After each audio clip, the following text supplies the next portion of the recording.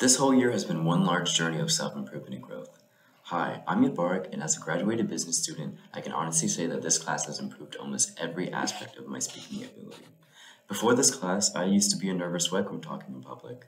I always averted my eyes and looked down when people talking to me. Looking people in the eyes absolutely terrified me.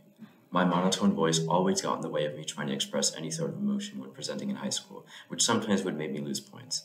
And worst of all, I was very obviously nervous and had a terrible poker face.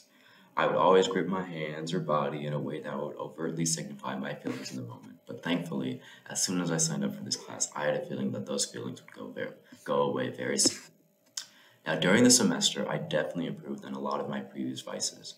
Going into that first class session in person was a shock and a rush, but definitely needed one. I don't think I've ever gotten a class that had focused that much on icebreakers and warm-ups, and while I did find it annoying then, looking back, it was certainly a necessary component for my growth. The constructive criticism I would receive during either the practice session or a very real presentation helped push me to become a better and better presenter. My body language and my expressiveness of my tone, I feel, changed the most over the semester. And as you know, better than I do, I was a bit of a mess trying to make me not look overtly nervous or make me try to sound excited. But through all of it, I overcame it all. Leaving this class, although sad, allowed me to put my new skills to the test and also be put in a position where I can give honest tips and tricks.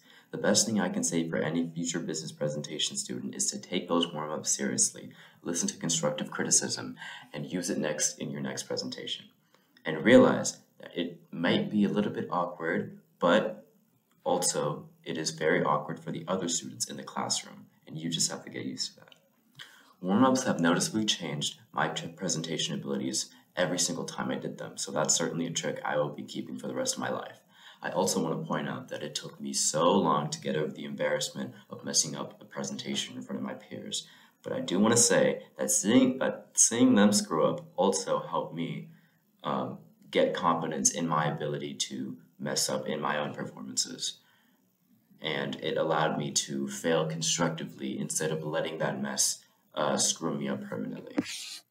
This whole year went by extremely quickly, but even so, I still felt like I learned so much. The tips and tricks I have acquired, the better body language to a more expressive tone, are the ones that are actually legitimately useful for the real world, unlike vague classes like calculus.